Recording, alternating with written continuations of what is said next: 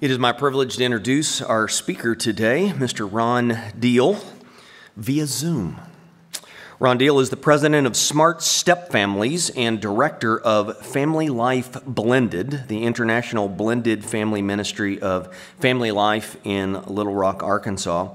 He is one of the most widely read authors on blended families in the country and is also a podcaster, conference speaker, and a family therapist who specializes in marriage enrichment and step-family education. He is the husband to Nan since 1986 and the father to 3 boys. On a personal note, I want to say, Ron, it is good to see you again. Thank you for joining us. And Ron is not here today because of a COVID exposure. But we are thankful that he is well, and I believe his family is well, but they are being smart, and so we are thankful that he can join us via Zoom today. So would you please join me in welcoming to chapel Mr. Ron Deal.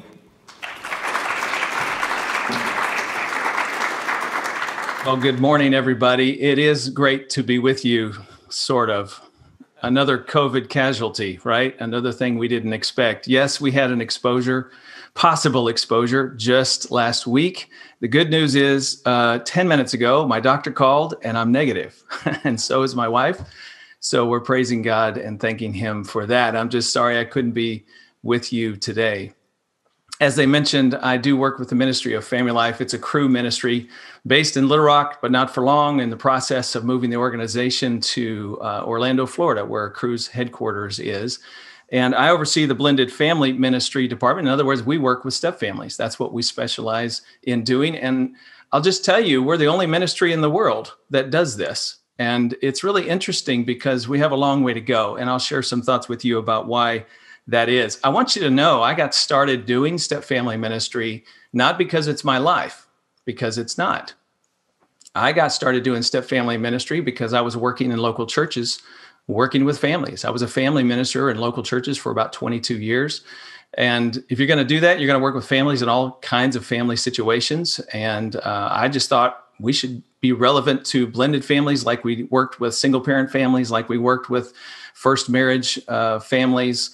And I just didn't realize back in the early 90s when I started doing this that nobody else was really doing or thinking about it. And so what started in a local church has blossomed now into this international ministry that I'm really, really happy and just love being a part of. You never know how the local church is going to lead out. So that's an encouragement to all of you. As I get ready to share my screen here, I want to give a shout out to Kirk McGregor, who is a recent graduate of DTS. And he did his internship with me, actually, for his master's degree. And he specialized in working and thinking about and writing about blended family ministry. So big shout out to him. Part of his project was making this chapel opportunity actually happen. So I'm glad that it has come to fruition. Let's talk about ministering to today's blended family. I want to start with this thought. The non-traditional family is the new traditional family. Back in 1992, I took a course in my graduate work in non-traditional family therapy, in which we talked about what it was like to do therapy with single-parent families and step families. Today, if that course were offered, I think it should be called traditional family therapy, because let me show you the numbers. It is amazing just how prevalent this is in our culture today. Of the 325 million people in the United States, about 113 million have a step relationship that they can reach out and touch. That's a step parent or a step sibling or a step child. That's 35% of every man, woman, and child in the United States. And the projection from the demographers is that 175 million of us will have a step relationship at some point in our lifetime. Now, you just stop and you ponder that for a minute. I had a pastor say to me one time, Ron, if 40 or 50% of the people in my congregation couldn't see, we'd figure out how to get them glasses or how to get them Braille Bibles or something. Like, we would instantly go to work on that. Why isn't that we aren't doing something for the 40 or 50% of people who are walking around with a relationship that complicates matters into their life? I thought it was a pretty good question. Because if we look at another snapshot of households in the United States, these are parents that are raising children. we can see that 40% of families raising kids in the U.S. today have a blended family relationship connected to that in one way or another. Another stat that came out just last year, this one gives us another snapshot, and it looks at generations. In other words, not just do you have a step relationship, but is it connected to your family? In this case, to couples. Now, they looked at couples. So couples under 55 was the one stat I wanted to pull out for you. I'm 54, so my wife and I fall into this category. Couples in the U.S. under 55.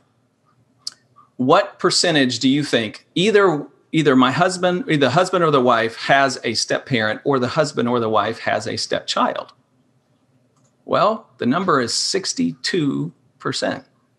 So either my wife or I have a step parent, or my wife or I have a stepchild. That's just stunning when you stop and you think about some of these numbers.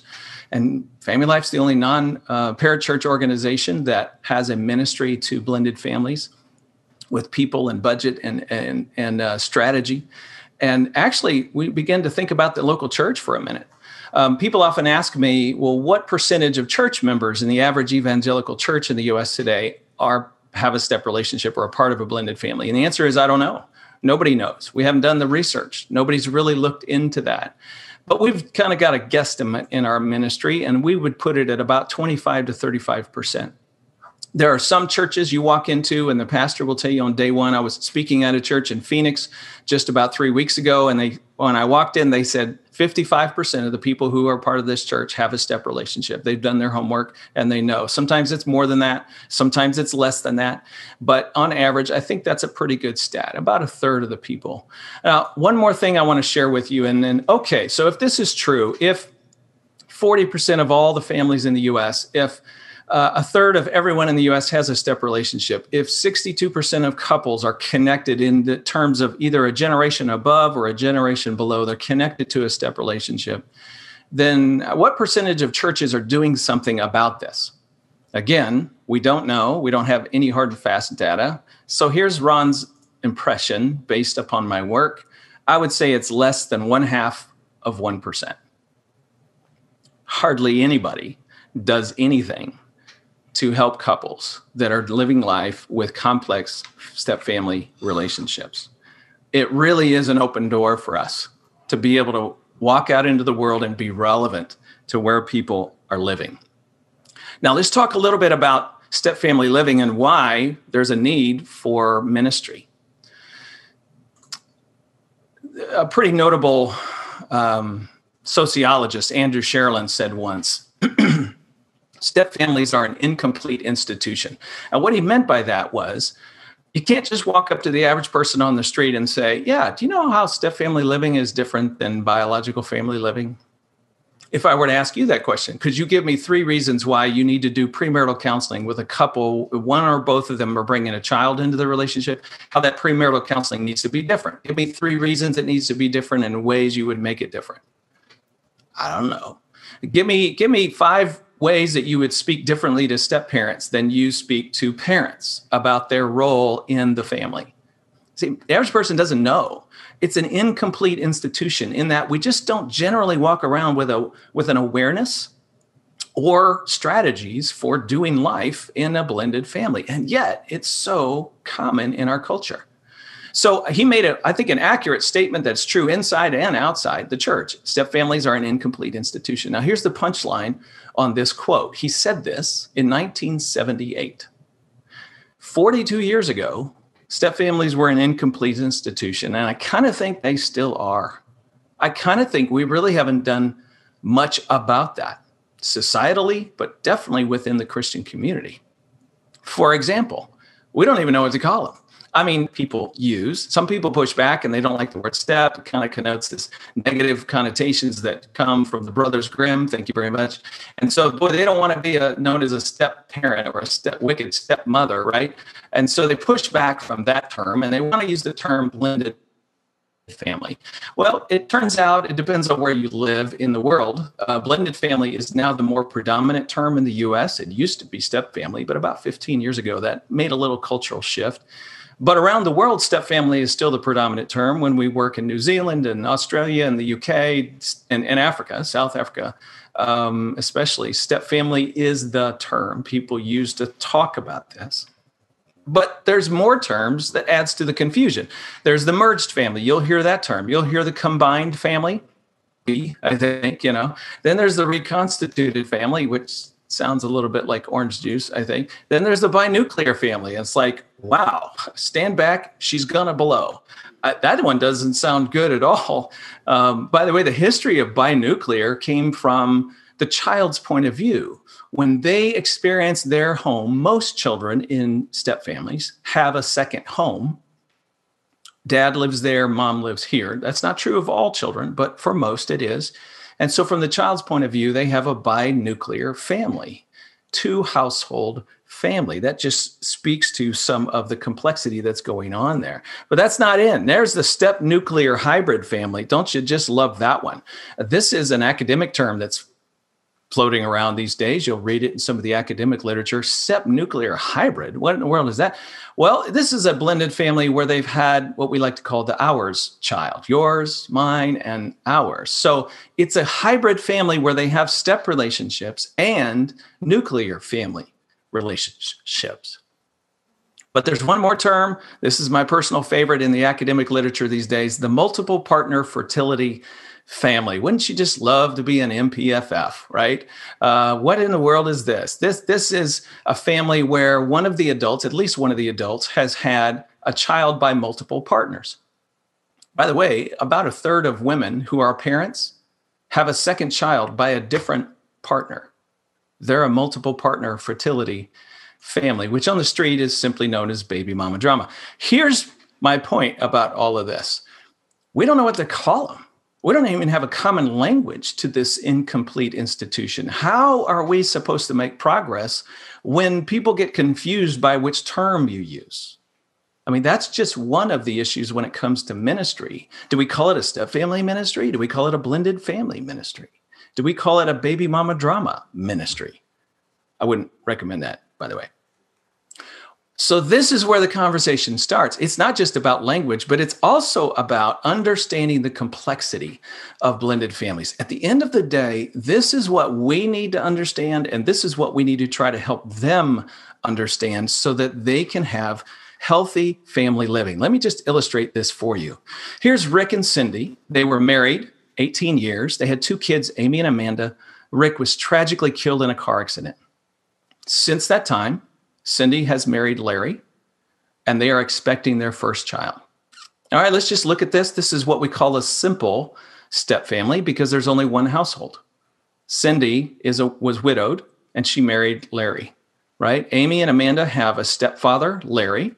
When their sibling is born, that boy, it's going to be a boy, will have a biological dad and a mom. This is going to be a step nuclear hybrid family. Now, notice Rick has parents, grandparents to Amy and Amanda. Cindy has parents. Larry has parents. By the way, this is called a genogram. We use it in family therapy to just try to help map relationships and relationship patterns. I do this all the time because I can't keep up with the families that I work with all the complexity of their life. So I just draw this simple map, but it illustrates real quickly all the complexity. Notice we have one household, Cindy and Larry's household. We have three sets of grandparents. And so really we have 2, 4, 6, 8 adults who are parenting 3 children. By the way, Rick's parents, do you think they're invested in Amy and Amanda's life? Yeah, I bet they are. I bet they still want to be engaged and involved. And absolutely. How do you think they will feel about Cindy's new child when it comes into the world? Will they be attached to it in the way that they are Amy and Amanda? Well, that actually might be quite different for them. They might have to work at that a little bit, and it just might not be automatic, or I don't know. Well, they'll have to work that out. Then there's Cindy's parents are connected to all 3 kids, and Larry's parents are going to be even more connected to the new biological grandchild, but maybe they're working on Amy and Amanda. Maybe that's awkward and weird, and they're trying, but Amy's like, hey, I got grandparents. I don't need you. I don't know. There might be some complexity there. Now, this is one type of step family. Let me show you another one. Jason and Katrina, they're dating, dotted line. They've already had a child, Tamara. Excuse me, they were dating. They had Tamara while they were together. They've broken up. Jason is now dating Alicia. So they're thinking about marriage. This is a premarital, pre-step family couple. Alicia was married at one time to Scott, but then divorced from Scott. So she's now dating Jason. And if she marries Jason, she will become the stepmother to Tamra. Okay, now we got Alicia's parents. Jason's parents divorced when he was young, and so he has step parents. Both of them have remarried, so he's got step parents. And then Katrina. So how many parents? We got 2, 4, 6, 8 sets of grandparents. We have 3 adults. That's 11 parenting 1 child. 2 households. Tamra has mom's house, Katrina's house, and dad's house, Jason's house. 2 households, more adults. Boy, there's a different kind of complexity to this one. How does ministry look to them? Oh, but this is just type number 2. And by the way, we did the math. There's 67 different configurations of step families. I've shown you 2. Let me show you another one. Here's Susie and John, her first husband. They got married and they had 3 kids, Mary, Mike, and John Jr., but then they got a divorce, unfortunately. Bob and Betty were married, had 2 kids. Unfortunately, they too divorced. Betty has since remarried Frank, and Bob has since remarried Susie. Bob and Susie are coming to your church. They're sitting in the pews they're online, actually. They're trying to come sit at the pews every Sunday and be a part of your church family. And all you know is Bob and Susie. And you really slowly begin to maybe get some of the other story. But how likely are Bob and Susie to just offer the complexity of former spouses and that whole narrative? You know, there's a lot of shame wrapped up in that for a lot of Christian folks. So they don't tend to share it. They tend to hide it. Well, inside, what we know is that there's a lot of complexity to this family. You see, when Susie married Bob, she knew she was getting a couple of stepchildren, Ted and Carrie. But what she didn't quite fully understand, she was also getting what I like to call an ex-wife-in-law in Betty. Now, Betty can pick up the phone and change Susie's life. Betty can call Bob and say, I can't pick up Ted. You'll have to have Susie do it. And it changes Susie's life. Betty can pick up the phone and call Bob and say, I'm not paying that medical bill. And it changes Susie's finances. Betty can pick up the phone and say, I'm sorry, our schedule at Christmas is not going to work out the way we'd planned, and you guys have to change when you're going to open presents with the kids. Betty has a lot of power in Susie and Bob's world, and really with Susie's kids, who are not related to Betty at all, but you better believe she can influence them because everything's connected. If there's anything the pandemic has taught us, everything is connected. Well, Bob also got an ex-husband-in-law when he married. And so who John is to his kids has everything to do with whether Bob can be a stepdad to Mary, Mike, and John Jr. He influences Bob's ability to influence the kids. Well, there's more relationships. Susie has a connection. Her household is her kids, her husband, Bob. And by the way, her kids spend time with her, and then every other weekend spend time with their dad, John. Bob and Betty has primary custody of Ted and Carrie, and they live with their mom, Betty and Frank. But on occasion, Bob and Susie have all 5. So they have weekend changes. They have midweek changes. They have some weekends, they have all 5. Some weekends, it's just 3. Some weekends on occasion, hallelujah, they have none. And, you know, they've got to deal with that kind of stuff. Now, think about COVID for a minute and all the things you've been dealing with, but imagine you got to manage this. Different households, different opinions about what social distancing means and what it doesn't mean. And their practices over there versus your practices here. Bob's got a set of parents. Susie's got a set of parents. They divorced later in life after she'd grown up and got married again. So it's still weird for her to have a stepdad and a stepmom, but she does. There's more parents over here. Betty's parents divorced when she was young, so there's a bunch there. Frank's got parents, and John's got parents. Now, oh, by the way, I forgot to count. 2, 4, 6, 8, 10, 12, 14 grandparents helping 5 adults raise 5 kids in 3 different households. Bob and Susie have a marriage. They also are parents. They have to parent together, but they often be romantically intimate with one another. Those are 2 different relationships. Betty, Frank have a marriage, but they are also parents. Bob and Betty have what we call a co-parenting relationship, a former spouse co-parenting relationship. Susie and John also have the same. Ted and Carrie are siblings. There's another sibling group. Bob has a relationship with his kids. Susie has a relationship with her kids, but Bob's trying to bring Susie into the relationship with his kids, and Susie's trying to do the same with her husband. Now, Susie and Bob have it's a new marriage. The teal colored arrows in this represent old relationships, if I could say that, biological relationships, where you have that natural DNA, God-given connection. You're my mom, you're my dad, you're my child, end of story. Like that's never going to change. That identity is clear and defined. Yellow represents new relationships. Now notice in Bob and Susie's household, their marriage is the most weak, fragile, new relationship among all the generations. Think about that for a minute. Marriage is supposed to lead the home, but it's following the home.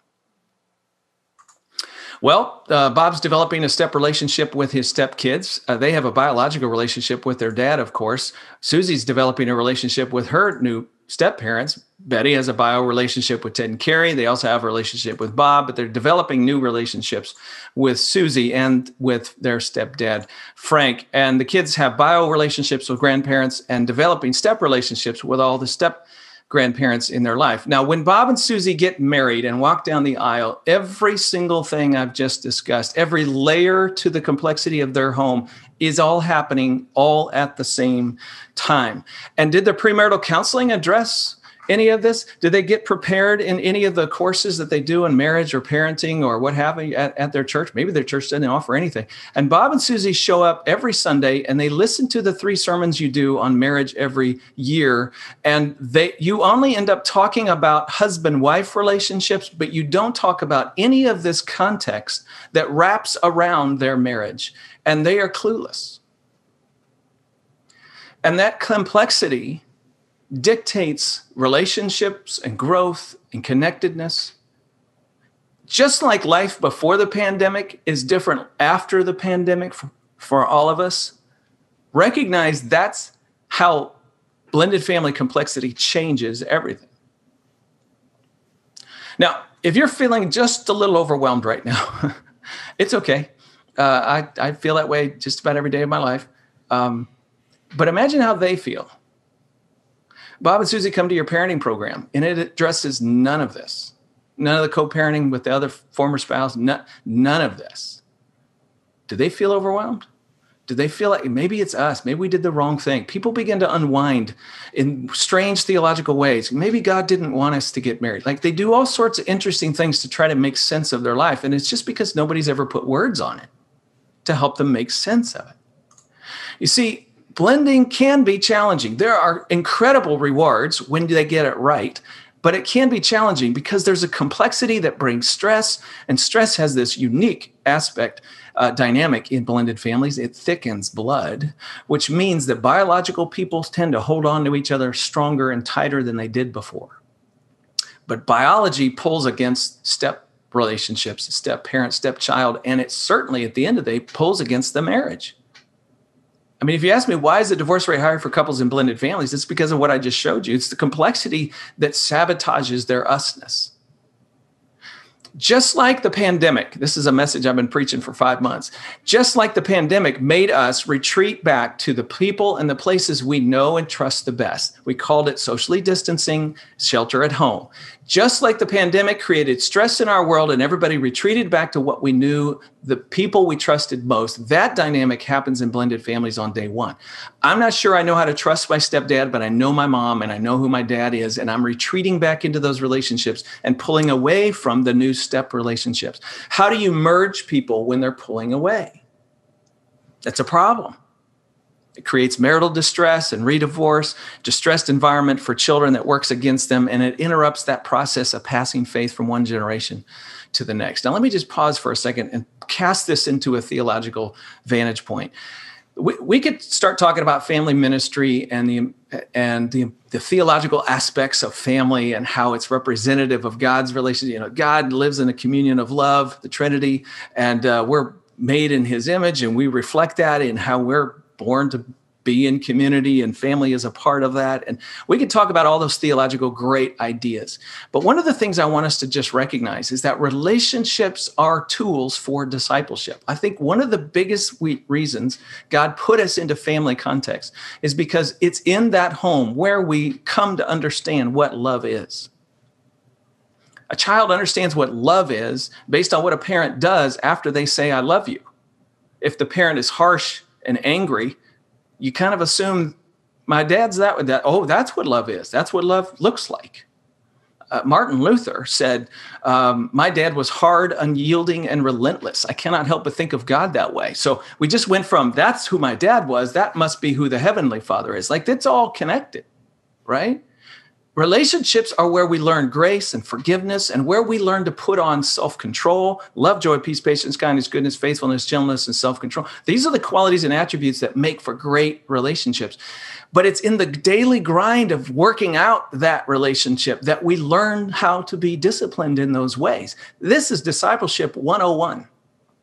I'm pretty convinced one of the reasons not many churches do marriage or family ministry is because pastors don't quite make those theological connections. Like, to do marriage ministry or parent education is not just about raising, a kid with character. It's that. Plus, it's about teaching this family how to function as Jesus would. It's discipleship 101 opportunity. Now, think about blended family ministry. That's all we're trying to do. We're trying to bring definition to that incomplete institution, to that family that doesn't even know how to describe itself or what's unique or different about being a step parent. And we're trying to bring biblically based instruction to that family in order to prevent redivorce, strengthen homes so children can grow in faith, mature the people living in that household in Christ, and ultimately redeem the next generation. Let me just say something about that piece for a minute. We're not trying to create more blended families by what we do. We're not outside advocating for more blended families. Just when it happens, what do? How does the church respond? We're not condoning a past or someone's decision that led to divorce, for example. That is not part of this ministry. We are redeeming where they live. And by the way, if we're kind of afraid of redeeming things, we probably ought to just shut down church, because there's a whole bunch of sinners in there who might think grace, somehow covers their sin. I know we don't want people to think that. But sorry, did I tell you sarcasm is one of my spiritual gifts?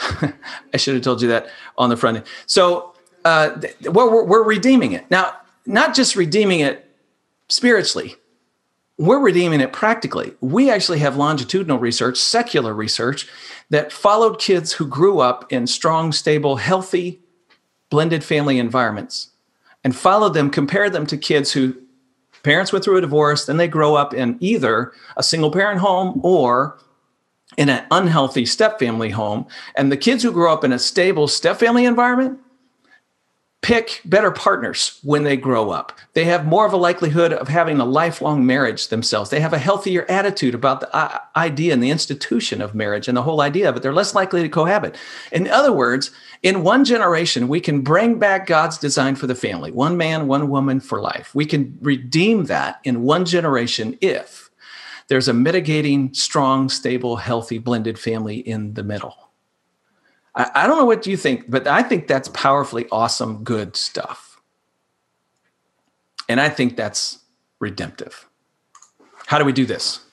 Some quick ideas for you. Just going to lay it out. Some real fast ideas. Would love to have you come and learn more about it. I'll tell you how you can do that in a bit.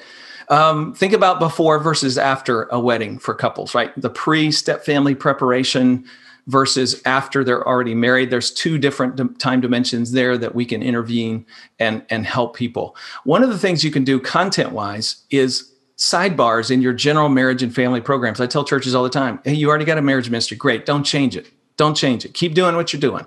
Just add a little tidbit here and there that applies to blended families. So when you're doing conflict resolution training, for example, give them a case study and say, now, for those of you that have children from previous relationships before you married, let's talk a little bit about managing the conflict around your former spouse. Whenever that phone call comes and it puts you into a tizzy, how do you manage that in your marriage relationship? Now you're using real life blended family moments to apply a principle that applies to all couples, but you're also helping them deal with complexity. It's that little step that begins to transform. Keep in mind, in your marriage class, probably a third of the couples in there, if not more, are blended couples. They don't have a clue. When you start talking about it, you bring them into this discussion. Yes, specific programming is important. We really recommend the ideal scenarios for a church to have a blended family small group, something like that, Sunday school class, whatever format works for the church, where couples are getting together on a regular basis and learning and growing and supporting one another. I think I have a strong bias. The third bullet is strengthening step couple relationships, helping them understand the unique threats to their relationship, getting mentors, step family couples that have been married a few years and getting them to mentor newly married couples. Those are all very powerful ministry strategies. And essentially what we're trying to do, these three key objectives down at the bottom, is acknowledge blended families in the church and build a bridge for them to show up. Let me explain that. There's a lot of shame, as I mentioned, keeping couples from walking into the average church, or if they do, just coming out with their story and their narrative. When you do something from the pulpit that acknowledges them, it sends that message of, hey, it's okay. We love you. Imperfect people welcomed here. That message helps them lower their shoulders and breathe a little bit and come out and show up at the small group. And that is very important to do. Just say something from time to time, preach a sermon, an illustration. On Mother's Day, say, if you're a mom or a stepmom or a grandmother or you're a foster mom, hey, thanks for pouring into the life of a child. Just the little words like that go a long, long way. We want to create connections for blended couples. They need to walk with other couples. This is ministry 101, right? We all do this in a lot of different areas of ministry. Same thing's true in this. And then we want to be able to give specific answers to the blended family questions that they have. And that means you have to beef up on understanding step families. You have to learn something so that when a question comes your way, you have some semblance of an answer, or it can at least point them to a resource that can be helpful to them. I mentioned that I've been talking about the pandemic and the lessons. Right now we're all dealing with what 6 feet away means. Have you noticed that? You walk into a store and the person standing next to you, their definition is not your definition of 6 feet away. Like their definition is 2 feet away and they're not wearing a mask. And you would much rather them be way over there and have a mask. Maybe 10 feet away is your definition and you want to be in a hazmat suit. Look, everybody's a little different right now. This is the same dynamic going on in blended families from day one. While they're trying to figure out how to be a family, there's some people that are ready for closeness, like 2 feet away. And there's other people going, I don't need this, don't want this. You be 10 feet away, hazmat suit. Like, that same thing happens every day as they're trying to figure out what 6 feet away really means. There's so much ambiguity in our world right now. We don't know what to expect. We don't know what school's going to be like. We're trying to live it the best we can. We go to church, but it's not really church. Ambiguity is everywhere. Ambiguity is the middle name of blended families. They're not sure how to make it work. When we bring some definition to it, we're giving them answers. Folks, we have all kinds of resources. I'm not going to leave this up here long. I just want you to see, people used to complain for years, there's no Christian resources for blended families. Not true. Not true anymore. The video series in the upper right is the Smart Step Family based on my book, and it's Right Now Media, and it's available to everybody through Right Now Media. Gary Chapman and I just released this past year a book, Building Love Together in Blended Families, and you can see we have a whole series of resources, and those are just mine. There's more and more people coming together on a regular basis. Let me invite you right now, if you want to learn more about this, in just a couple of weeks, October 1 and 2, we put on once a year a 2-day ministry equipping event for anybody, lay couples all the way up to senior pastors and children's ministry leaders, elders, you name it. A 2-day event called the Summit on Step Family Ministry. This year, it's entirely live stream. You don't even have to leave Dallas. You can just stay there and Zoom it in. And if your organization or church buys a registration, you get access to it for a year. You get access to our previous 7 years of content. It's like 40 plus hours of material. It's ridiculous. We're trying to give it away. We'd love to have you come and learn and visit and see and experience other teachers and writers from around the country who are talking about how we do step family ministry and how we do it well. We'll be taking on a number of new topics this year. It's really an exciting event. You can see there's a promo code for you. Write that down, DTS Summit 20. It'll save you, I think, 15 or 20% on the registration. I sure hope you guys can come. Let me leave you with this thought. We started worship today singing a song about, are you thirsty? Come drink the living water. You guys know that story, John chapter 4, Jesus meets this woman. And, we don't know the backstory of the 5 husbands. If she was widowed 5 times, I don't think there'd be any, controversy about her life. But the fact that she's there by herself, middle of the day, social outcast, yeah, there's something going on. She was divorced at least once, maybe 5 times. Can you imagine that blended family home? Imagine if she's got kids. This is a multiple partner fertility family. She's given up on marriage now. She's just living with a guy. She's thirsty. And she's been looking for love in all the wrong places. And Jesus avoids her like the plague. No, he goes and he meets her at the well in which she resides. There's a lot of ministry leaders in the world who just we want to build our well and we want people to come to us rather than going out and meeting people at the wells by which they congregate and meeting them with the life that they're living as it is, and then offering them living water so we can redeem their narrative, which Jesus does. And the next thing you know, she's an evangelist. Let's just keep doing that. That's all this is. Blended family, that's all this is. And there's a lot of people who are thirsty. I think we can give them some answers and lead them to the living water. Let's pray. Almighty God, you led us to living water. We were outsiders, and you brought us in. Would you give us a heart for people in our worlds that are in the same situation? Would you humble our hearts? Would you take away that judgment that is within us that creates a barrier? Would you help us find the courage to go stand by wells, to meet people where they are, to offer them living water? I thank you for this day. I thank you for these students, this seminary. Would you bless all of it? And Lord, would you just come through us into the world in ways, help us spread your kingdom and renew your world as you would have it. In the name of Jesus, we pray. Amen.